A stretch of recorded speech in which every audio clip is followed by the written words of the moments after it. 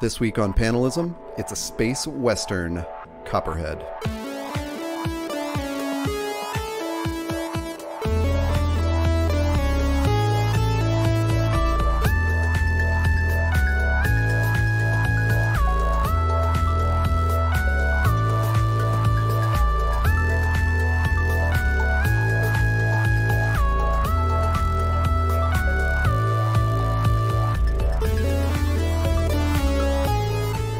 Hello, and welcome to Panelism, the podcast where we talk about the comics and graphic novels worth having on your shelf. I'm Todd A. I'm Taylor Trask. Hey, Todd. Hello, and once again, it's been a while since we've recorded. I know. And it's just but we've the got. way I of mean, the world. Things are happening. Things are happening. Yeah, I'm a resident of a new city. I actually officially live in San Diego County now. It's been exciting. And before now, just for those who pay attention to these sorts of things, you were living previously on the outskirts, right? Or at least not in the city. Behind the orange curtain in Orange Behind County. the orange curtain. Yeah. That's right. That's right. Yeah. Okay, so now you're in San Diego proper. Now you are Ron Burgundy. You can. I'm still just in the county. I'm not in the city. So I'm. Okay. I'm to the north. I'm in a little surf town up north of the city. Cool. But yeah, it's going to make commuting to Comic-Con so much easier if we ever do that in person again. I surely at some point. I mean, now that's a great question, though. It's what we were talking now in mid-February. I would imagine they'd have to make a call on that pretty soon. I think so. I think we're going to hear something maybe in March. I have no idea what I'm basing that on, except for previous announcements. Yeah. Well, last year caught them a little off guard, obviously. I just don't think they can do it this year. I don't think they should try, because we watched LA Comic Con try to delay, and like theirs was after the summer, so we got notices from LA Comic Con saying, hey, we're not changing anything just yet. And then it was like, okay, we're going to go online, and then it was like, but we're going to postpone the real show till December. And then, of course, comes, okay, we can't do this in person. We'll see you next year. And to me, it felt like so many, like they were just, it was like watching someone trip in slow motion. Like, dude, you should have just canceled this off the bat, and gone online for 2020 and, scrubbed it entirely. So I kind of think San Diego's such a huge event that unless they massively strip it down, because you think of like how international it is.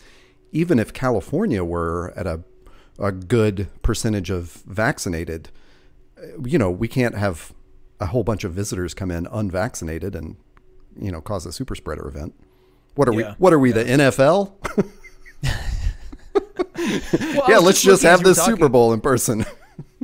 I was looking to see if South by Southwest is happening, because that's March of this year, and it looks like it is. Wait, no, no, I was wrong. It's online. South by Southwest is online in 2021. So they're doing a total virtual event, which is probably best. But yeah, I would guess, because people are going to have to start making plans to travel. And I think just that idea of traveling, if you're not in the area, flying and all of that is probably the biggest consideration. But, to your point too, bringing people in from all across the country and the world, and, mingling them and everything. Would you imagine they do a very, very limited in-person Comic-Con where it's like, we're going to cap ticket sales at like a really small number? That would be cool. And I see that there's a way to do safe protocols and stuff that, much like schools are doing or something, require a negative test within, 2 days of attending, and, monitor temperatures at the doors and stuff. But it's such a free-for-all that level of management has got to be a logistical nightmare. So it's almost better to just leave it in its like rough state and say, we'll try this later. Yeah, probably best. Well, they didn't really last year did catch them by surprise, but I was very underwhelmed with their virtual event, considering all the talent and ideas that they could have made that even cooler. So if they go virtual this year, they better put some extra thought into it, because it kind of felt flat last year when, even the graphics packages and stuff were just like, do you have illustrators all over the country who could easily chime in on this, like utilize that talent? Honestly, that's an interesting impression, because I think it was very true to life of the panels themselves. You know, you go into this panel and you feel like, oh wow, it doesn't take a lot to get a panel at San Diego Comic-Con, because a lot of them just don't have good art and the slideshow doesn't work, or what, it's like, it's amazing how many little technical things they do keep working well. And it's almost like better that a lot of panels are lo-fi, by design, because it's easier to keep the technology functioning there. It's what the miracle is, that things like Marvel and DC have those huge, and Sony do those enormous presentations, because that requires so much. But I agree. It's like if you've never attended it and you're missing the glamorous sort of like exciting part of it, and all you see are the panels online, it's a little underwhelming, or a lot underwhelming. But I liked those panels that I watched, and I hope, I almost think that should be a regular thing. Like, let's just have a comics hangout every month or something. That's a good idea. Well, and then Comic-Con, SDCC specifically, could, if they did the virtual panels on a rolling basis throughout the year, they could use it to build almost like a farm team of talent. Like you and I could do a panel and maybe get in their rotation and maybe host one live or something. There's all kinds of advantages to that. We'll see what happens. Yeah. I'm sure, like you said, in about a month we'll know, especially if they're trying to hit a June-July timeline. So more on that as we progress through the year. But you've got a book today, as we usually do.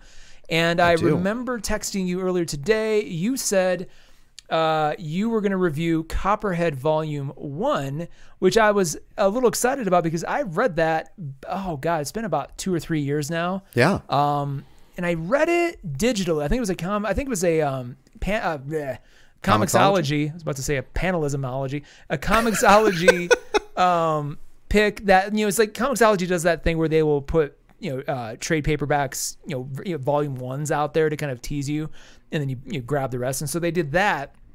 And I remember really liking it. And it was one of those Image titles that came out in sort of that beautiful 2015, 2016 time when just like everything Image did was gold. At least to me. And so I was kind of excited to hear you talk about it now. So jump on in. Yeah, and that's a great setup. And what I like too is the history of this, because right when we started the show, like 5-6 years ago, which is crazy to think that that's when we did it, it was like right around the time Image was still selling everything through their website, and it was their heyday, and it was very exciting, and you could just buy a CBZ or a PDF like right from Image, and they would do these sales of all the single issue like number ones of all their series. So it was every number one was $1.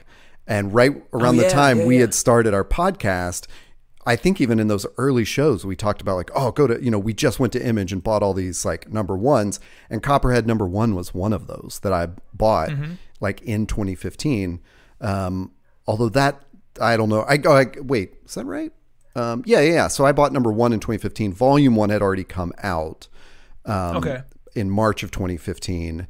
And so I think that timeline is about accurate. And then I think the next time it sort of came into my view was the comic book club that I was participating in. It was like voted on, and I don't know if we actually did a show on it, but I remember it being pitched in the book club, and I was like, this sounds really cool. How have I slept on this? Because obviously I bought like 27 single issues in those sales or whatever, and I didn't actually read all of them. I might have just sort of flipped through it and not pursued it, or I might not have even opened it or whatever. And it is now, Comixology at least has volumes 1 and 2 available to borrow right now. So cool. It's easy to catch up on. As I mentioned, volume 1 was published in March of 2015. And it was, I like that you call that the Image heyday. It definitely was. And it was interesting to read it now in 2021 and think of sort of like how it fit into that family of Image titles like Black Science and Saga, and just, those are the big ones I was reading. Right. Yeah. Wicked Divine's a good one. And I was thinking East West. Oh, East of West. I wasn't even thinking of that. Paper Girls would have come after this, I believe. But yeah, that was a little bit later, but they not were all that much later. Yeah. All sort of in my mind as I read it.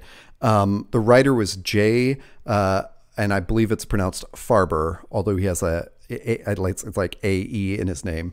And then artist is Scott Godlewski. I hope I'm getting both of those right. And one of the really cool things about Volume 1 trade paperback, just to jump to the DVD extras before we even talk about the book, is at the end there is in sort of supplemental materials, there's a correspondence between them as they're planning out the book. And you can tell it is so raw. Like, it's literally like, hey, dude, we should do a book that's like a Western set on a planet in space. And then it's like, oh, I'm thinking it's an abandoned town. And then the other guy throws back like, what if it's like a corporate town that's basically owned by a corporation and they send in a new sheriff? And so it's really cool to watch it develop through a series of correspondence. And it also makes you realize that a title like this, where it is creator owned and it is Image, it doesn't have to be this, I picture, Jonathan Hickman's like studio looks like when they're trying to find the murderer in like a Zodiac Killer TV show, and there's a bunch of threads stuck to Post-it notes all over, and photos like pinned into the board and stuff. Like, that's Jonathan Hickman's mind. He's planning it all out before he puts the pen on the paper, maybe. But it's clear like, oh, these guys just wanted to have like a fun little genre story, and that's what they did. Nice.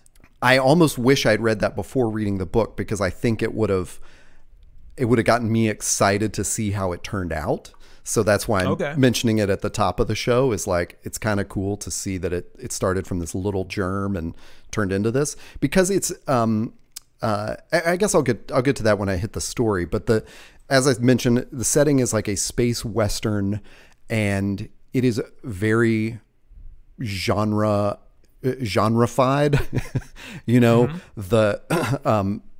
A new sheriff comes to town, and her name is Clara Bronson. So it's clearly playing off of like taking names from, that just sound Western, like Zeke and Clara and stuff like that. But also Charles Bronson is the last name. And, it's putting all those things in your mind. Like, you're in a genre, you're in the Western. Let me pause real quick, because I want to say right at the outset, the space Western genre is so hard to crack. We've seen many examples over the years, especially in movies, where they've tried. I mean, the more recent contemporary example is Cowboys and Aliens. Genius and movie. That was, and there's been some other, and that was, everything ideally was going for it. It was Jon Favreau coming right off of Iron Man 1 and 2. Yeah. I think Damon Lindelof was involved in the writing. In fact, I know he was. And then that, he was still, at that point in time, this is before his kind of exile and then glorious return during Watchmen. But like, he was involved. There's just a lot of great talent, great cast. But I would argue the problem with it, as is the problem with most of these, most of that genre, the sci-fi Western or space Western genre, is that it was anchored in the Old West, and they introduced sci-fi space elements into the Old West. Instead of saying, we're just going to go to another planet or another reality or another universe, and it will feel like a Western, but the location and the characters will be exotic. I would argue, like the speaking of Hickman, the really great series that I'm following currently is Decorum, as I've mentioned before. Decorum does a similar thing. It's chock-a-block of like Western iconography and references and things, but it's completely and totally a galactic story. It has nothing to do with Earth. It has nothing to do with like our history. And it's just, it works because you can play and expand as much as you want to, but it still feels like a Western. It has those trips. So I like that some of the signposts, if you will, are things like naming conventions. And I'm sure, as you'll get to, like things like the aesthetic, the dust and all that stuff. I would argue too, this is also why Star Wars, at least A New Hope, function, and even definitely The Mandalorian, function as Westerns, because it's you see Luke on a desert planet, and there's just sort of the whole Mos Eisley sequence is I mean, absolutely like him and Obi-Wan walking into a saloon, basically. I mean, it's totally got all those beats. Mandalorian, you could go on and on. We could do a whole show about that. But again, it's taking the Western motif and sort of surgically grafting it on to a sci-fi space world instead of doing the opposite. And I think every time it fails, it's the opposite. That's such an interesting perspective because I've never thought of it in bolting it on, like that it matters which way you do it. But so full disclosure, I don't really like what I've seen of the show Firefly. Okay. I know it has like diehard fans. I don't know if you count yourself among them, but I do not. It to me is, even though it is on another planet, it goes out of its way to be like, remember this? We're in a Western, you know. It's like all nudge, nudge, wink, wink. Whoa, you know, whoa. Is Firefly on another planet? Well, don't they fly in between planets?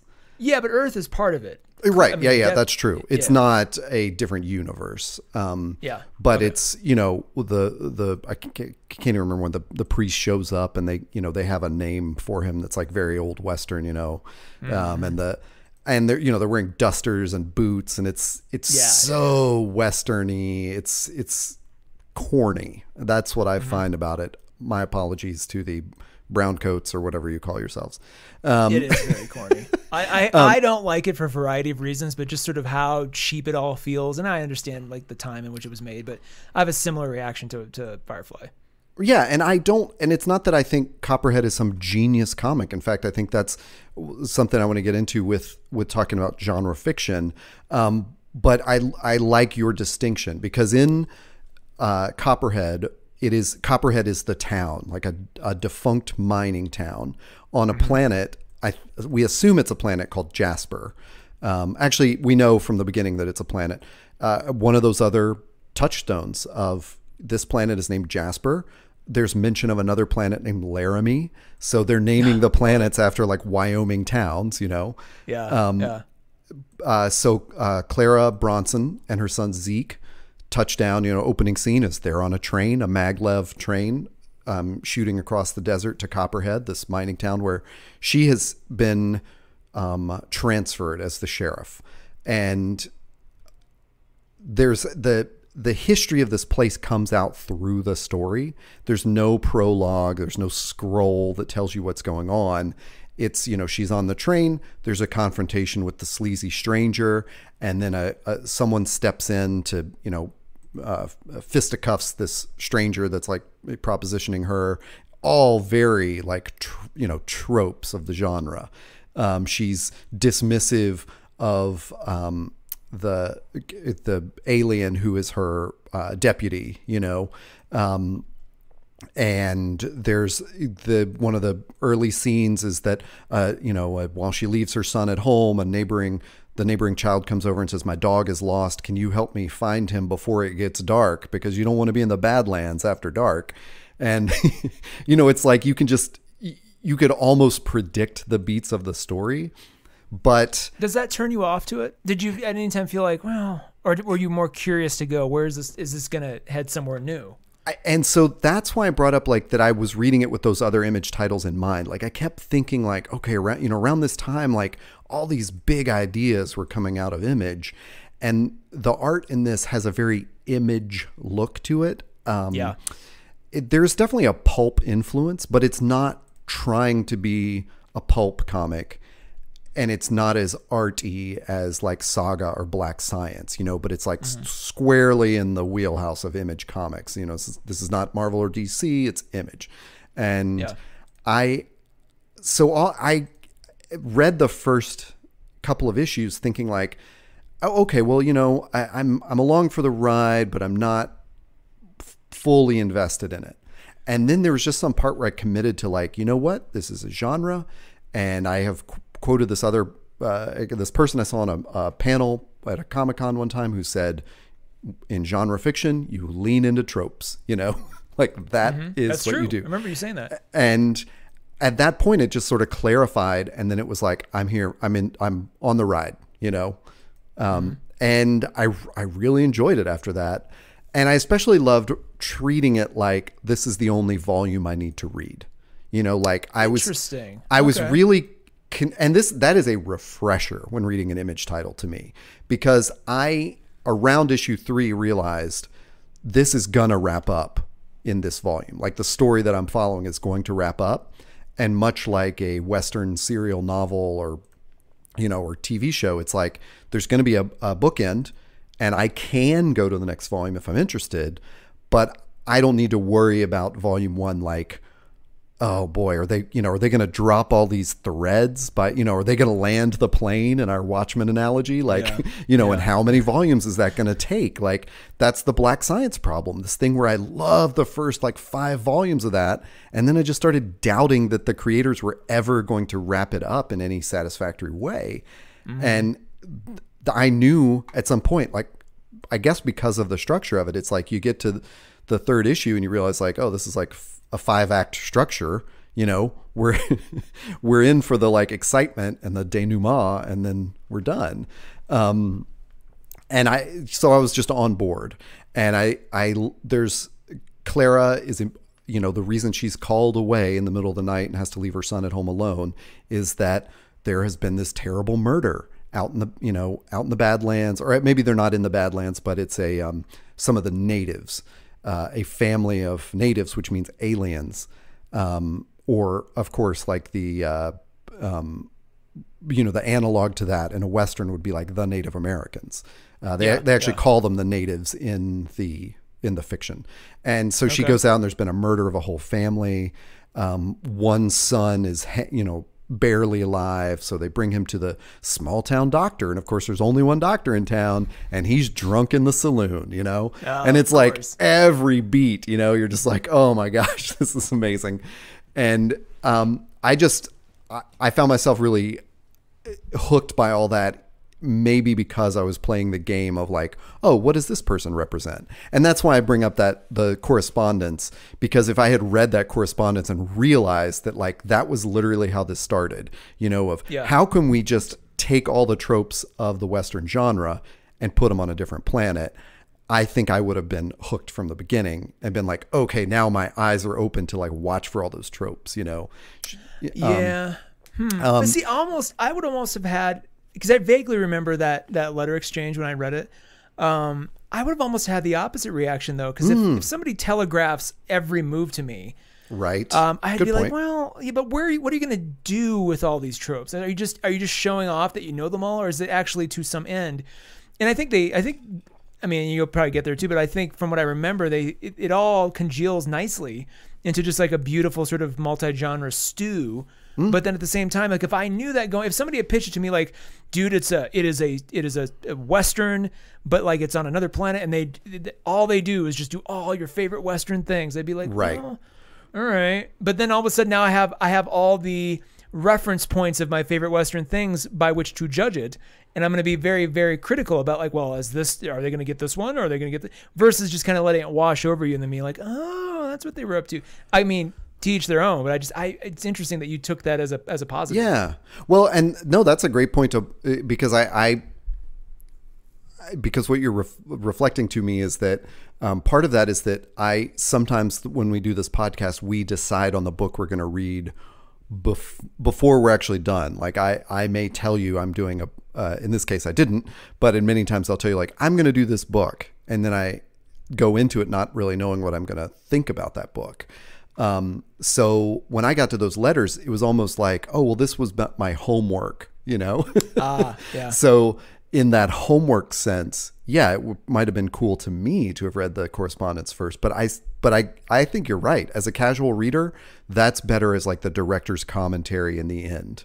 Yeah. Great way to put it. And not, but I hope I haven't spoiled anything. I think it's still very enjoyable. And that's the great thing about this genre is it can't really be spoiled because all you can do is like break a little bit of new ground. And I think they do that, with this. I actually loved that there wasn't an explanation of all the different species on the planet because there are clearly many different forms of aliens.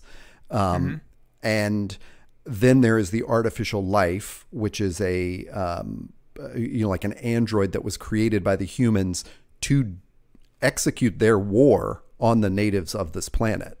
So those arties who are still around somehow can be scanned to see if their like programming is intact and they are still good or evil.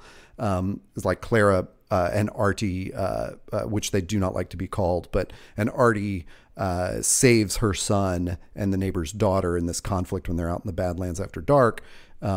which, like I said, shouldn't spoil anything because this is just the beat of the story that you would expect. And then Clara is, of course, suspicious of this person. And so there's going to be that undercurrent of like, how does that person, how does she begin to trust this artificial life? And so in those ways, the history of this planet comes out through the actual fiction.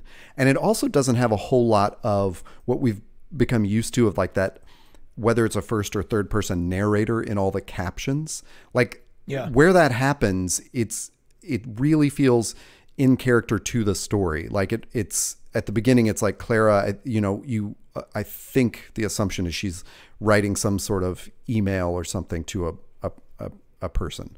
And it's, it's not, it's not that like omniscient narrator, on a lonely desert planet, blah, blah, blah. We find a maglev train.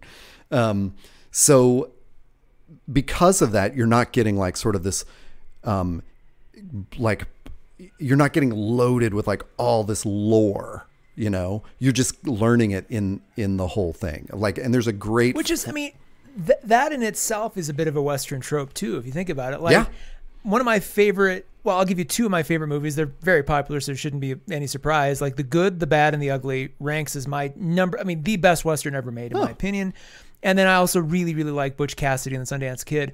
I would argue Butch Cassidy is not, it looks and feels like a Western, but it is probably, it's something else. It has a different sort of tone to it. But Good, Bad, and the Ugly, and even Butch Cassidy, that's why I included it in this example, they don't spend a lot of time really holding your hand, and Good, Bad, and the Ugly really doesn't. Like, you have no idea what Clint Eastwood's backstory is. You have no idea what like the Angel Eye's backstory is, and you get glimpses of it as they move through the story. So like a key scene in Good, Bad, and the Ugly is when, and spoilers if you haven't seen it, I mean, God help you, but like there's a scene where after some back and forth and some Tuco, the ugly character, and then Clint Eastwood's character, they end up at a sort of what do you want to call it? Like a parsonage, like a almost like a convent out in the middle of like the Texas desert, and like Tuco's brother is there, and he's a priest, and it gives you a beautiful opportunity for like the brother to explain like why Tuco is the way he is. So you get little touches of that throughout, and there's plenty of other examples. But I think that is a Western thing where it's like, we're just going to drop you into the story as it's happening, and you have to figure out or insinuate your own backstory, but we're not going to like load you down with it. There's not going to be, kind of going back to like the kind of image books that were coming out at this time. There's not going to be some like full page spread infographic that explains everything, which oftentimes I love, but like not in this story. Like you don't need like 10 pages being like, well, in this race and this race, and now and back to the story, and like that's not what this is. Like I'm glad they didn't try to do that here. Exactly. And it's there's that huge trope of like the stranger comes to town and you don't know if that's like danger or whatever. But there's also, this is sort of the and this might be a bad example of it, but this is the there's a new sheriff in town story, okay. And which is maybe a bit Tombstone-ish, I'm not really sure if that's exactly how that one Wider comes to town, but anyway, that's Tombstone. There's right? a lot of there's a lot of stuff in Tombstone. But it's the new sheriff, who's got to establish law and order and etc. And you're right. You don't need a whole lot of that. You don't need a whole infographic. In fact, if I had run into that, I would have really disliked it. I liked just being in the world, and like I said, I have these touchstones of the genre, but I'm not having to. I don't know. It just it was a breath of fresh air in a lot of Image comics that have made me afraid. Are they going to land the plane? And after how many volumes are they going to land that plane? So, it was really cool. And I thought there was enough there in that history that's barely told to justify later volumes. Let's hear more of the story of the Arties and like, who are these aliens and why did they fight a war on this planet, etc. I did want to mention there's one really again, like a flashback you might have been able to, that would have felt familiar to you, even if you didn't predict it. But it's one of the few sequences in the art where, that I just thought was very well done, where it's like, you're not having to follow something new and confusing, but they have almost filmed it or drawn it like it's a film, where Boo, her deputy, whose real name I will not try to pronounce, is chasing after the criminal, the suspect. And so panel after, like, every second panel is like desaturated and is him or them in their like military garb. So as he's on this mission from his new human sheriff, chasing a criminal, he's flashing back to the war he fought against the humans. And it's like just this really cool, like, hey, here's a panel in current time. Here's the flashback that's like a desaturated, he's in the military uniform performing the same action, basically, like running out where he shouldn't be. And it's just like, that's enough. Like that, the story of the aliens, there's some little interesting, like, policing stuff. Like they can't charge, a crime that's out in the Badlands because of this treaty they have with the natives. And so there's little things like, that there's a real life touchstone for that, but it's also, okay, well, we've got a little, we've got all the little parts of a pulp fiction adventure here. And this is cool. It's a little funny. It almost sounds like, I'm not saying The Mandalorian cribbed from this, but it feels like kind of the spiritual, precursor to The Mandalorian, where it's that same, because Mandalorian does the same things, right? It really leans into the Western tropes. It tries to appropriate them to tell the story whenever it can. And you get a lot of those same, I got to come to this town and help them do this thing. And then I'm on my way. I'm so out. It just sort of has, and it just, and Mandalorian still, and there's an overarching narrative that's important, but it's the individual stories that I think work just fine on their own, where you could watch, 3 episodes of The Mandalorian and be like, I'm good. And like, I wouldn't recommend it because where it goes ultimately is amazing, but like, you don't have to feel like you have to get to the very end to have gotten the story. Which, it's refreshing too, because we have gotten so, I think in the last 5 to 6 years, so used to just the MCU, everything is continuity, like everything relates to everything else, and you have to stay to the very end to like see everything. And even then, after the credits, there's even more. And it's kind of nice to go, oh, just trade paperback #1, great. Like, WicDiv, kind of speaking of other series from that same time, WicDiv, my biggest problem was that it started off kind of that way, where you're like, oh, these are little, but I mean, you could tell they were building something bigger, and then it's just like, this is way too frustrating. I need to just have, can I just not buy 1 trade paperback, and then, if I don't like 2 or 3, I can come in 4 and feel like I haven't missed a lot. Like there's value to that sort of storytelling, and I'm glad this book took advantage of it. Yeah, and The Mandalorian is such a great example too, because one of the things you and I have talked about through the last year of our pandemic is wrestling with that, like, do you want the serious work that you gotta invest a lot of time in, or do you want the sort of like surface level entertainment? And I am one of those people, to my shame, that has dipped into The Mandalorian, watched several episodes, and just not binged it, because I'm like, I enjoy each episode, but I don't feel this need to like get it all. Like I'm kind of actively trying to avoid the lore and stuff.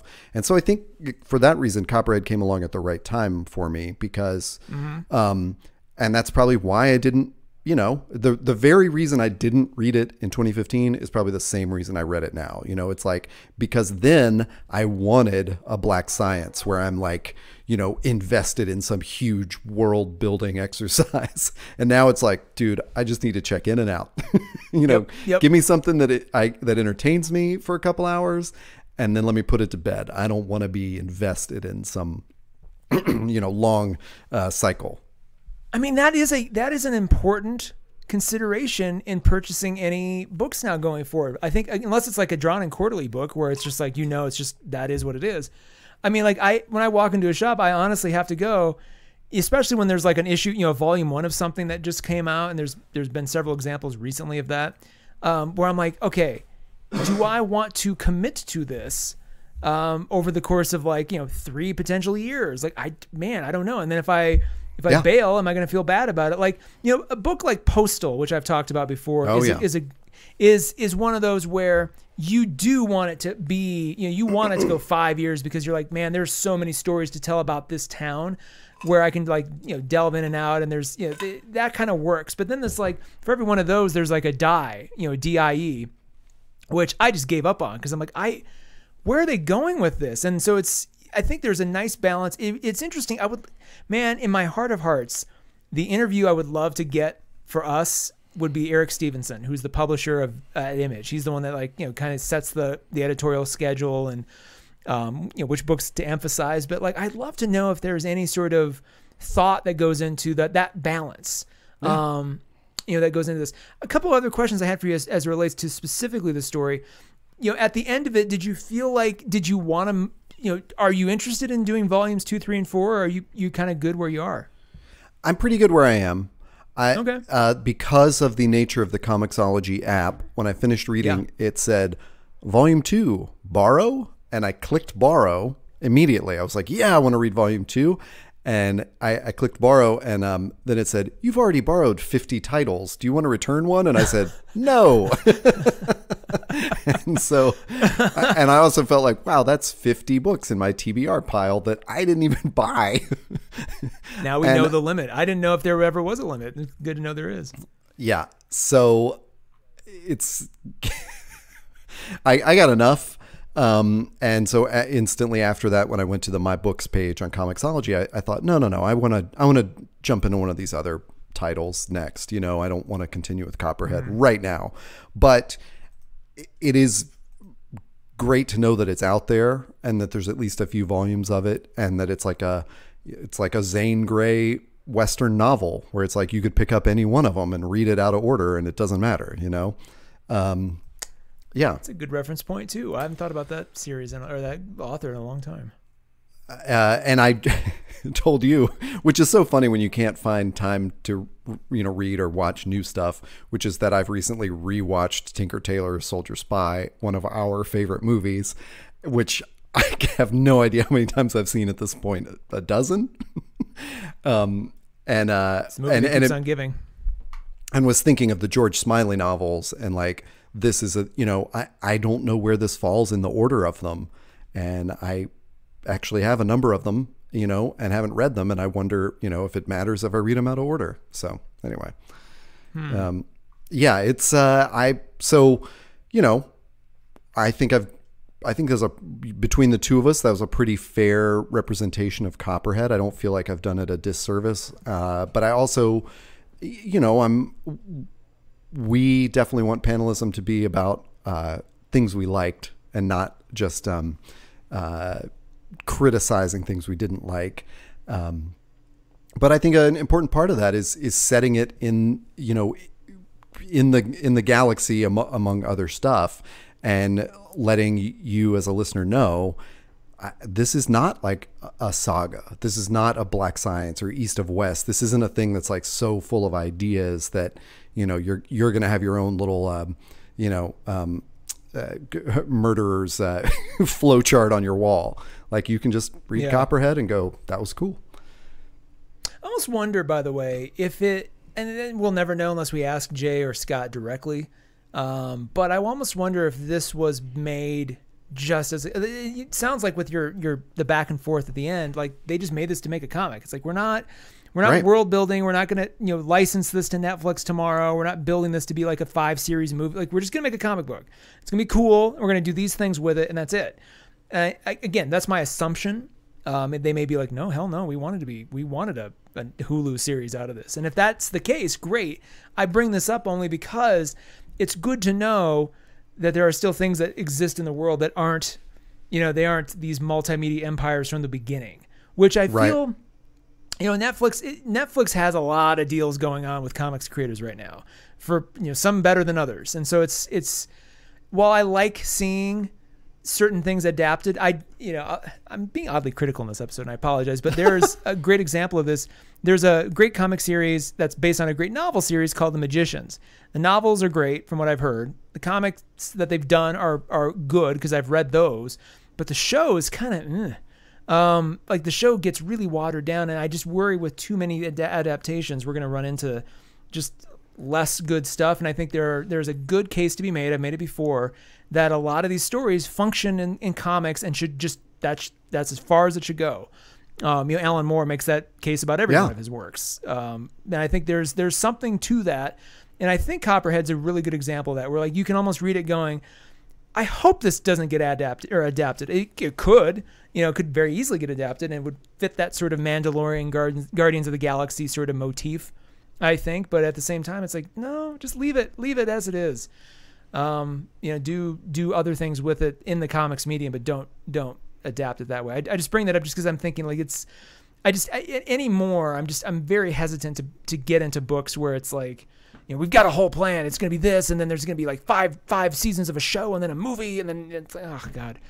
Yeah, I don't want to invest. It goes back to that same fear of just not wanting to invest so much in a single story that it becomes exhausting. Right, and I think it's always good for us to restate our mission statement, which is being those curators. And Copperhead Volume 1, I'm just trying to curate it and say it's worth your time, and if you keep going, that's cool. But if not, that's also cool. Great. Well, if you want to keep going, talk about this segue, Todd. If you want to keep going and listen to our other episodes, you can go back in the back catalog. We're always surprised at which episodes are getting listened to, even as far back as the original Todd and Taylor show. So go back. They're all there. Just search for Panelism wherever you find podcasts. And visit us at panelism.inc. That's panelism.ink. That great place to find the show, as well as panelism.inc is our on Instagram. That's our Instagram handle, and I keep threatening to do more with it this year, and I think I'll get there. Between the two of us, that will be active again. Part of the problem is I just don't like what Instagram has become. That it's just not as inspiring as it was 2-3 years ago, and now it's just like every 10th post is a real post, and the rest of it's ads. So we need to find another place to do fun visual social media stuff for the show. So if you got an example, let us know. Otherwise, Instagram will be it for the time being. But right. Anything else? Did I forget anything? I think you covered it all. And make sure to follow our Trello board. JK. Yeah. That's more of a note for me. I set up the Trello board and then sort of forgot about it, and then Todd reminded me of it as we were starting up. I was like, "Oh, that's right. It's where our whole editorial thing is. So that all of our upcoming shows are there." We have just as difficult a time managing the non-social media between ourselves as we do managing social media. So, thanks for listening, and we'll be back. I blame the carryover from 2020. I blame it's still with us. We're still pulling out of that wreckage for sure. Yeah. Great. We're rebuilding. But it's been great. And we'll be back with my pick probably next week, hopefully. And until then, sir. Yes. I will talk to you then, or I will talk to you at another time. That's what I'm supposed to say. We'll fade out on that.